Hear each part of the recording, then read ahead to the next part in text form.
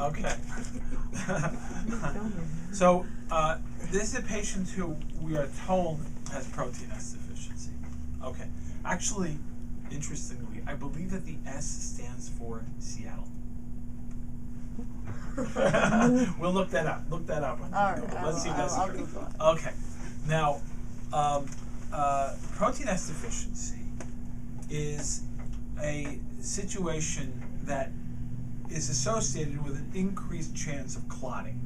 And if you look at it statistically over time, since people are born with it, the chances of their having a clot is way over 50% lifetime. It's very, very high. What is protein S? Okay. The coagulation system is a series of chemical reactions that lead to the formation of a clot. Now, clots are always combined of both a gel called fibrin and also platelets. But we're going to separate those.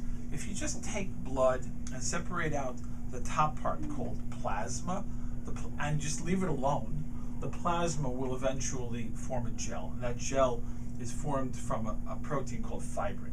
Fibrin is made from something that's circulating in the blood at a pretty high concentration called fibrinogen. Okay. Fibrin is converted to fibrin primarily by an enzyme called thrombin. Now, we also have numbers for all of the coagulation factors, and the numbers really correlate with how much there is. So the lower the number, the more there is. So factor 1 is fibrinogen, which is converted to factor 1 activated, which is fibrin, which is the clot. Factor 2 is prothrombin that becomes 2 activated, which is thrombin. Okay. Now thrombin is it's fascinating. I know, I'm getting to protein S, I know. But thrombin is very interesting because thrombin does the following things. And probably more. But the things that we know it does in terms of clotting is it creates the clot, it turns fibrinogen to fibrin, and then it also converts something called plasminogen to plasmin, and plasmin breaks down the clot. So it makes the clot and it breaks down the clot. In addition, it converts protein C, it activates protein C from protein C to activated protein C little a, and it converts protein S, we're there, to protein S activated. So whenever you form a clot, you also start breaking down the clot, and you also start turning off the clotting mechanism, because this combination of protein C and protein S together feed back and turn off clotting by breaking down factor 5, like in factor 5 Leiden, yes, factor 5, and factor 8. They break those down. So when they're activated. So in other words, protein S is ultimately involved as a feedback turn-off control valve for clotting. And if you don't have enough, up until now I've been telling you the facts. Now I'm going to tell you my opinion.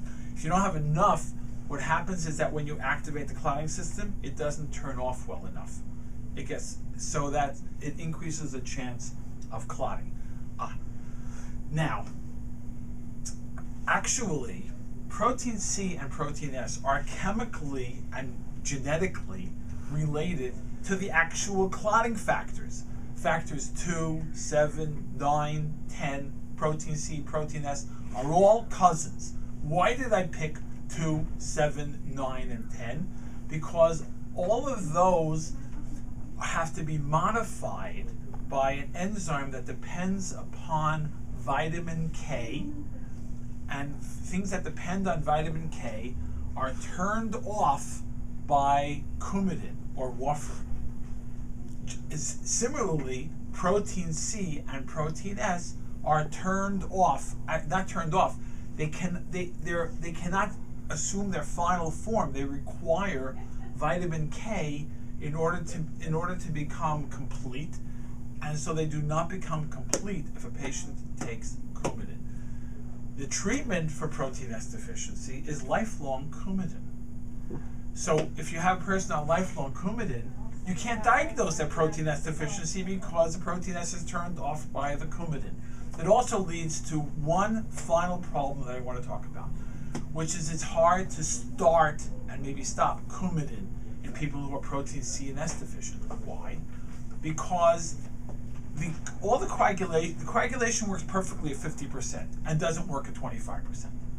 So these people start off with 100% of factor 2 and 100% of factor 7, 100% of factor 9, 100% of factor 10, 100% of protein C and 50% of protein S. You give them coumadin the first day, they have 50% of everything else and 25% of factor S. They've just become a lot more coagulable. They can develop something called coumadin-induced skin necrosis, where the hypercoagulability is so high that the skin, that clots form under the skin and the skin dies. Cut.